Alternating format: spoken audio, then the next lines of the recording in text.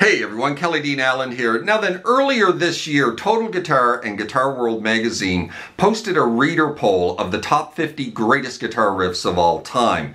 Today, in this video, I'm going to show you how to play the top 5 from that list, which I suppose, according to them, would be the top 5 greatest guitar riffs of all time. Only one of these would be in my own personal top 5, but that's neither here nor there, I guess.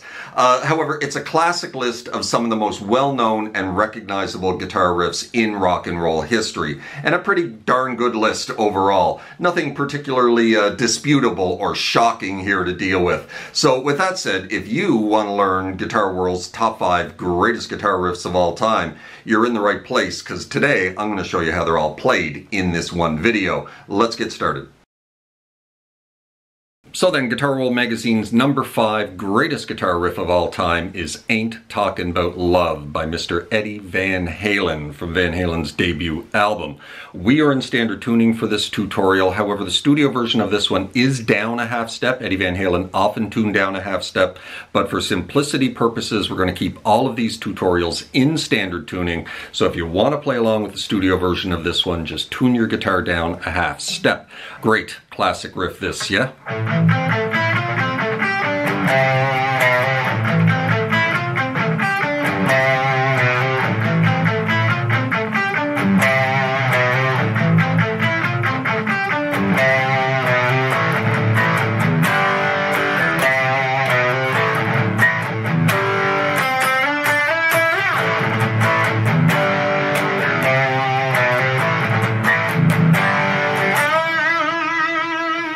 So this one is all based around A minor. So we're going to hold an A minor chord here, and it's all palm muted. Very unique. You know, we're palm muting all the way down to the high E string, which is kind of rare. Normally when you're doing any kind of palm muting, it's on the lower strings, right? But this riff, we're palm muting all the way down, and pretty much the entire riff is palm muted except for this, right? But everything else, right? But those notes are not palm muted, but everything else is. So we're going to start with a palm muted open A. We're going to go down to the 2nd fret of the D string, which we're holding as part of this A minor. All downstrokes, and then we're going to go down to the 1st fret of the B up to the 2nd fret of the G, all being held in this A minor. Now you're going to lift your index off, grab the open E very quickly, and then drop your index onto the 1st fret, covering the B and the high E. And then just ride up the strings, right back up to the G string. And then you're going to take your pinky and we're going to drop into G. You're going to drop your pinky onto the 3rd fret of the high E and the B string. And then you're going to string skip all the way up to the low E string here and grab the 3rd fret. Roll it down to the 3rd fret of the A, off to 2, hammer back onto 3. Right? Not palm muted, like I said.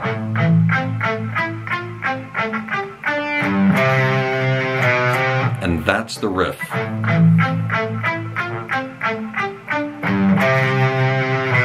And you repeat it 4 times.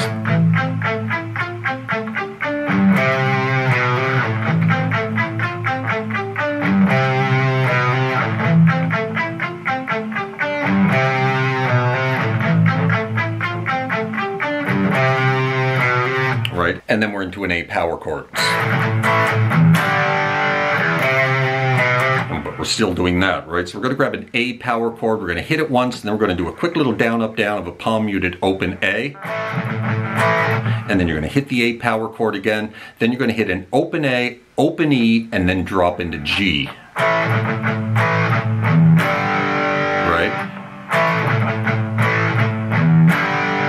Then you're going to go off to open E. Grab the 3 of the A, off to 2, hammer back onto 3. Repeat. And then you do the little lick, right? Grab the 5th fret of the G, pick it twice, slide it into 7, slide it into 9, slide it into 12. Right? Back to the A power chord.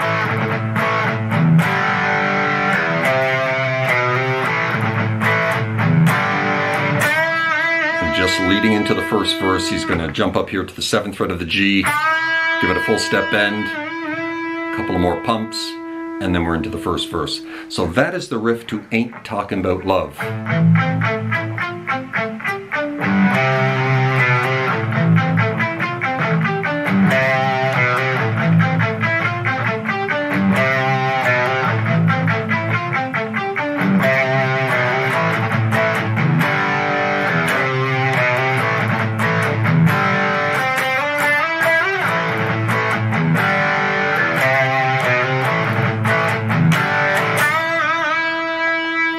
And that's that. So let's move on to number 4.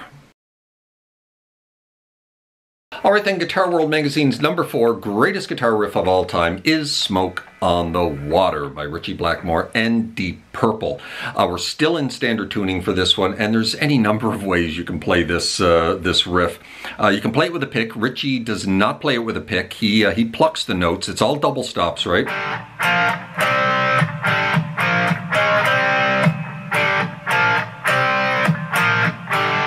So I'm going to show you it with a pick, but know that Ritchie plucks the notes with his 2 middle fingers. Kind of like that, right? It's a little more plucky. And so we're starting with an open D, open G, and then we're going to drop onto a double stop on the 3rd fret and move it on to the 5th fret.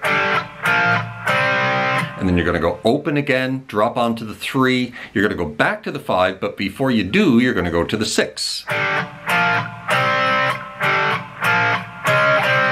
then just move it back to 5, right? Then you're going to go open again, 3, 5, 3, open, and then just let it ring. And that's the riff. 6, 5, open, 3, 5, 3, open, repeat.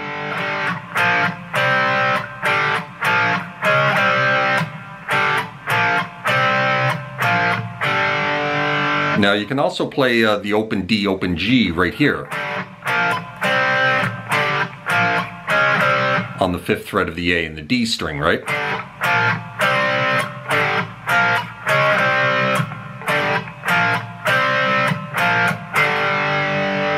Right, that's another way to play it. But know that, if you want full authenticity, pluck those notes, right?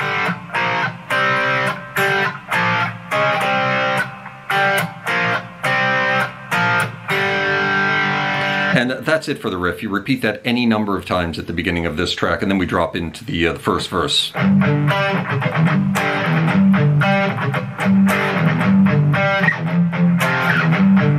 Right, we're just grabbing a 3-finger G power chord. You're just going to ride down the strings, you know, a couple of times, off to F, back to G.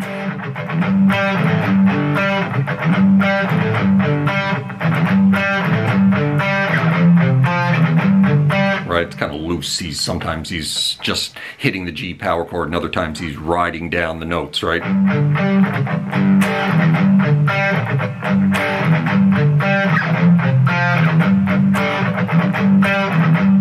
Right, and that's the verse, and that's the main riff, and that's it for that one. So let's move on to number 3, greatest guitar riff of all time.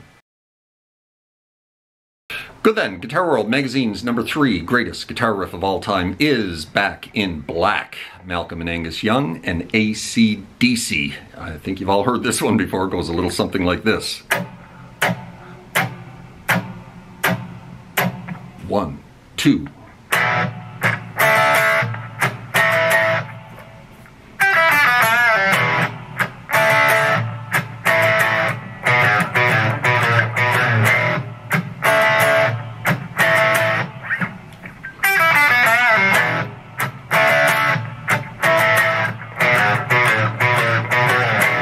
And that is how you play that one. So it starts with an E power chord after the mutes at the beginning. There's like an 8 count, right? And you're going to hit a mute on each count except for the last 2. 3, 4, 5, 6. 1, 2. E power chord. Then you're going to drop into a D chord, a little down, up, down, not really worrying too much about the high E string here. Right, a little down, up, down, then choke it off. Then into an A power chord. Do the exact same thing, a little down, up, down, choke it off. And then we have this little lick. So 3rd fret of the high E, off to open, do the same thing on the B string. Quick little bend release of the 2nd fret of the G, off to open, before dropping right back into E and starting the riff again.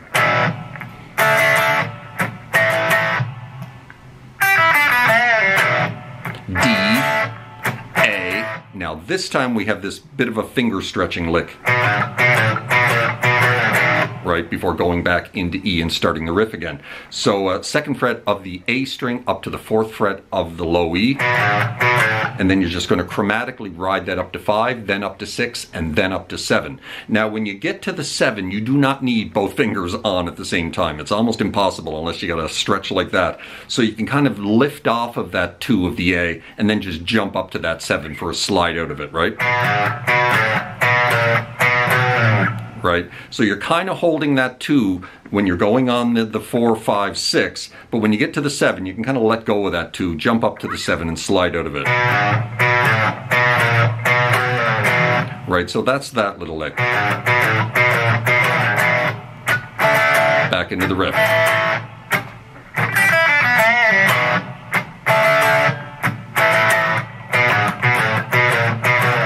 Right, and you repeat that, I don't know how many times during the first verse and the opening, maybe 6 times, and then we drop into the chorus. Or pre-chorus, I suppose. A to an E power chord into B, and then off to A, and then back onto B.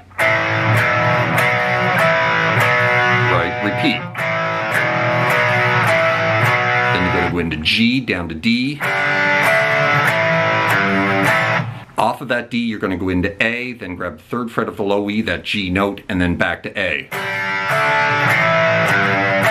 Right? And repeat that. Now this G chord, we're kind of holding a full G chord, right, with our index here on the 2nd fret of the A string, but you're kind of muting the A string with the pad of your middle finger, which is on the 3rd fret here. So you're really not hearing that A string ring out, right? So you repeat that twice. And then back to A to E to B.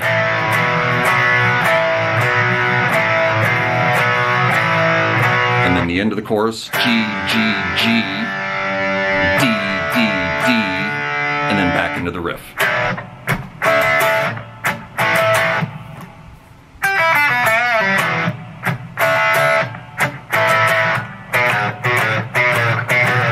Right? And that is how you play Back in Black. Let's move on to Guitar World's number 2 greatest guitar riff of all time. Alright then, Guitar World Magazine's number 2 greatest guitar riff of all time is Crazy Train by Randy Rhoads and Ozzy Osbourne. Now, still in standard tuning, this track starts with bass. Right, 2nd fret here of the low E up to the 5th fret, off to open, double hits. Back onto the 2, up to the 5 of the A, off to open. Drop back onto that F sharp note, right, and you repeat that twice if you're playing bass. And when the guitars finally do kick in, they kick in with this kind of jiggly little pick scrape up the top 3 strings. So it kind of starts somewhere over the pickups, right, and just a little down, up, down, you know, something like that, and kind of move the pick down the fretboard, right, and then we drop into the main riff that everybody knows.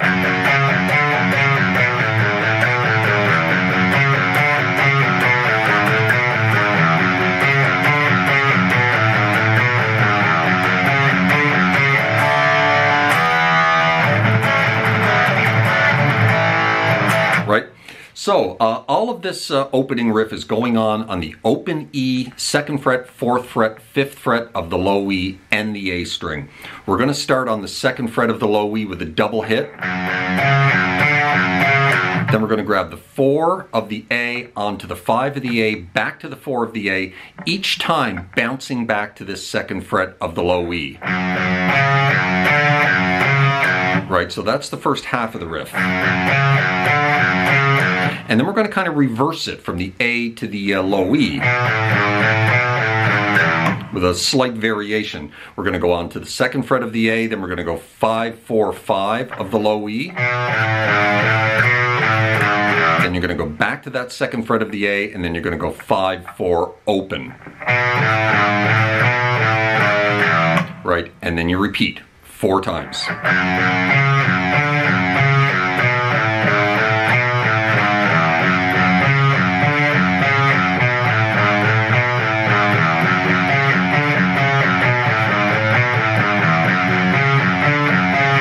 And then the 4th time you're going to stop right there, kind of like a mid-riff, right? And then you drop into a D chord, not worrying about the high E. And then into an E power chord here on the D and the G string at the 2nd fret of the D, 4th fret of the G. Right?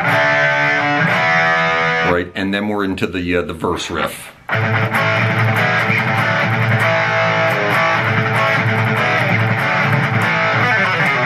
Right, might as well show you that. So a couple of palm muted, little down, up, down on the palm muted open A. Actually, you're hitting it 4 times, so it's more like a down, up, down, up. And then you're going to grab this little A major triad here, 7, 6, 5 of the D, G, and B. Then you're going to back it up to this little E chord here, barring the 4th fret of the D, G, and B, dropping onto the 6 of the D and the 5 of the B. And then we're just going to move that back 2 spots to a D, right? And then off to an A power chord. Then you're going to drop onto the 4 of the low E and back to the A power chord.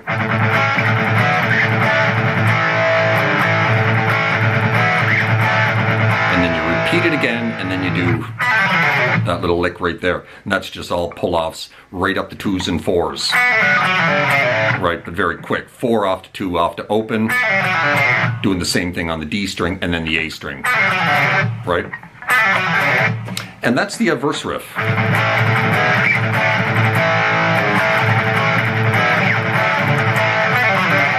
Right, and that is how you play Crazy Train by Randy Rhoads and Ozzy Osbourne. Let's have a look at number 1. Alright then, the number 1 greatest guitar riff of all time, according to Guitar World Magazine's poll, is Whole Lotta Love, Jimmy Page and Led Zeppelin. Now, there's kind of a simplified way of playing this one, and it was the way I played it for years and years and years, even though it was incorrect. It goes something like this.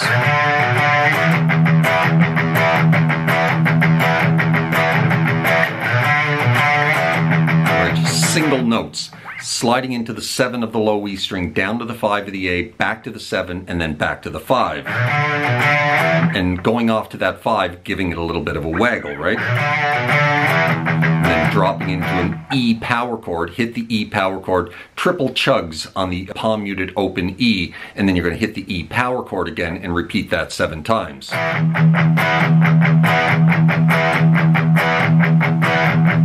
And then back into the 7-5-7-5, right? However, there's a little bit more going on with it than just that. And when you go down to this 5 of the A, you're also catching the open D string along with it, which is it's the same note, right? You're hitting those 2 notes together. And you're also giving this a small little bend, a little upwards bend of about a 1/4 step. And then you drop into the E.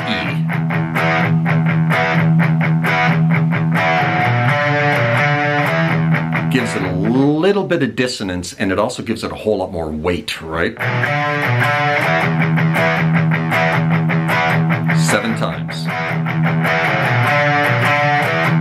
7 times. And then the vocals come in and you just continue with this riff. However, when we go into E, once the vocals have started, we're only going to hit it 3 times.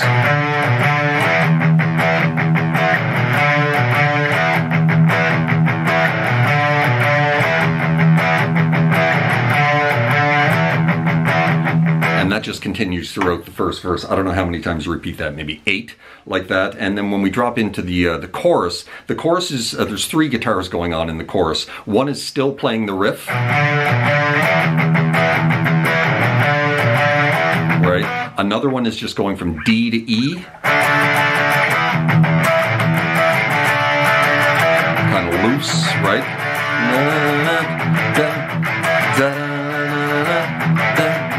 Right, and he repeats that 4 times, while another one is playing slide. right? After the D to E. Just 7th fret of the D and the G. And just kind of sliding out of it, right? So there's 3 guitars going on during the chorus. And but let's stop there. That is the main riff and the first verse, right?